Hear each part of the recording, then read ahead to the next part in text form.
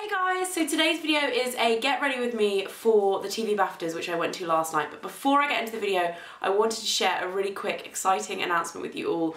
When I did my book tour back in February, a lot of you were tweeting me and messaging me saying that you're based in the north of England or Scotland and you couldn't make it to my book tour. So we've added on an extra 2 dates and I'm actually going to be coming to the Waterstones at the Metro Centre in Gateshead on the 30th of May and to Waterstones in Glasgow on the 31st of May. I'm going to pop all the info in terms of times and where they are, etc., how to get to them in the info bar below. And as well as those 2 dates, I'm really excited to announce as well that I'm collaborating with Urban Decay and doing a meetup in their central London store on the 29th of May. So I have 3 book signings and or meetups going on at the end of May. Like I said before, I'm going to pop all of the info in the info bar below and I'm super excited to meet some of you. Let me know on Twitter or in the comments if you're planning on coming. So excited to see you there, and let's get into the video. Okay, so the first thing I did when I got to my beautiful hotel room in London where I was getting ready was to run a bath because I had on my Ciate 1 hour tan. I actually left this on for 3 hours because I wanted a darker tan, but it is amazing for events because if you need a last minute tan and you have not planned ahead, it develops really quickly and it leaves you with a really nice colour. And then once I was out of the bath, I also used my Bioderma just to make sure I didn't have any tan residue or scraps of makeup left on my face. And then I painted my nails. I actually used the Ciate O Shine top and base coat, which come as a pair, and I don't think these are out yet, but they're really cool because they fuse together and leave you with a really beautiful kind of thick gel finish. Then the colour that I used was a Chanel colour from their spring summer collection called Tenderly, and this is really nice because it builds up into a darker kind of mauvey colour. I think it's really unusual. So I topped it off with the top coat and then headed downstairs to get my hair done. I was super lucky and I got the lovely Jules from Mark Hill to do my hair, so I didn't have to worry about doing my hair myself. He basically put in some rollers in the top section for some volume, and then he went ahead and curled the underneath sections using the Rockstar curling tongs and the Worker Girl heat protect spray. Then he pinned these up so that they were nice and bouncy, and then he went ahead and pulled the rollers out, backcombed a few sections to give me some height in my crown, and then curled the sections that had been in rollers before. And this look was actually inspired by one that I'd seen Blake Lively wearing in her new film Age of Adeline, which I had seen this week and I absolutely loved it. It's a kind of vintage side swept look, and my dress is also one shouldered, so I really wanted it to be kind of the opposite shoulder to balance the look. Then he finished it off using the Fabulous Finish hairspray from Mark Hill, and that is it for the hair. So after my hair was finished, I headed back upstairs to my hotel room to do my makeup. And starting off with base, I used the Becca Shimmering Skin Perfector in Moonshine, and I actually use this all over my face in place of primer, and I really like it. It looks kind of scary to start off with, but once you've got your foundation on, it kind of covers it up. Then I used my Hourglass Illusion Tinted Moisturiser in Warm Ivory as my first layer of foundation, and then I put my Chanel Vitamin Air Aqua Foundation on over the top. I used quite thin layers of both, but kind of build them up. I really like the finish of both of these, and it was the first time I'd actually ever used them together, but it did work and it looked really, really nice.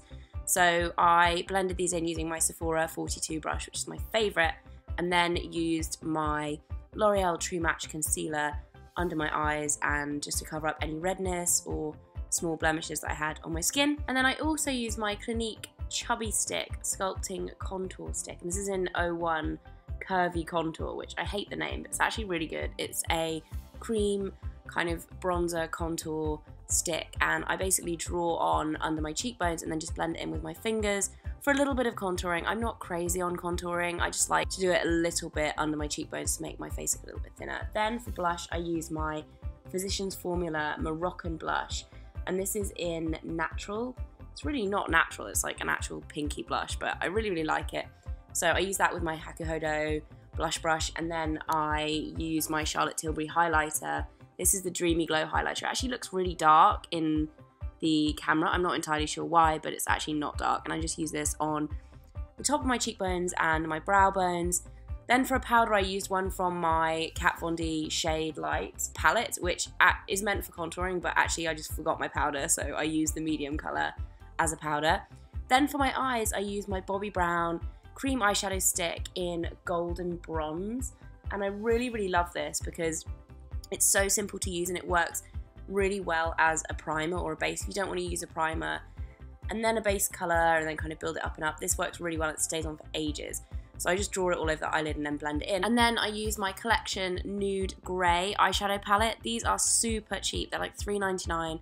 I use mine all the time. They're amazing. So I use the lighter kind of golden colour on the inner half of my eyelids, and then I also used the darker kind of matte chocolate brown in the outer corner and the crease, just to create a little bit of a contour.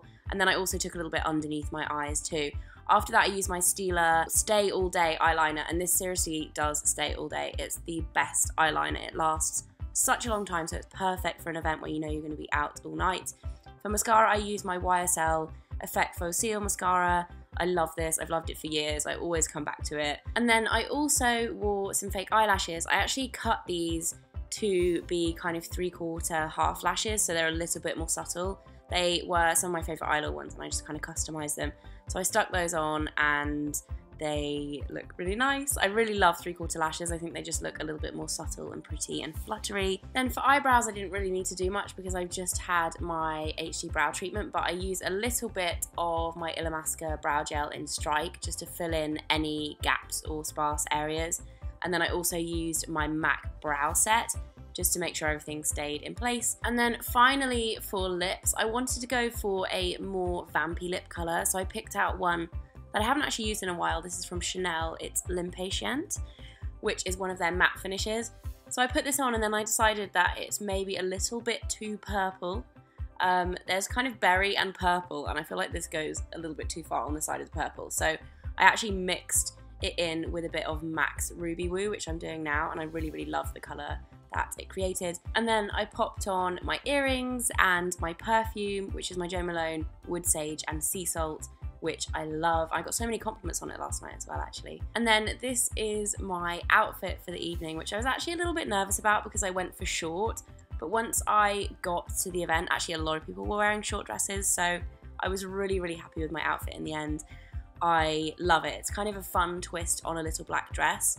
It's a little bit more interesting than wearing all black, and I just think it's really subtle and pretty. So the dress itself is from Halston Heritage. If you guys have been following me for a while, you'll know why I love it. I'm obsessed with the kind of pink, blue, ombre, duochrome look, and I love the detail on the top as well and the one shoulder detail. I love it. And then my clutch bag is just a plain black quilted clutch from Karl Lagerfeld, and I actually ordered the clutch and the dress from veryexclusive.co.uk. And a little close-up of my finished nails as well. I think this colour goes really nicely with the dress. My earrings were borrowed from Carrot, and I think they are gorgeous. I adore them. And then my shoes are my Valentino rock studs. These were actually a huge splurge when I bought them, but I've worn them so much. I think they're so versatile, and they're actually pretty comfy too. I've got the all black matte version. And that's it for this video. I really hope you guys enjoyed it, and I hope you like my outfit. Thank you so much to Mark Hill for inviting me along to the BAFTAs with them and doing my hair as well. I actually didn't get a full-length shot of my dress because we left in such a hurry, but I'm going to insert some pictures at the end so you guys can see a little bit of the red carpet action too. I'll see you again next time, guys. Bye!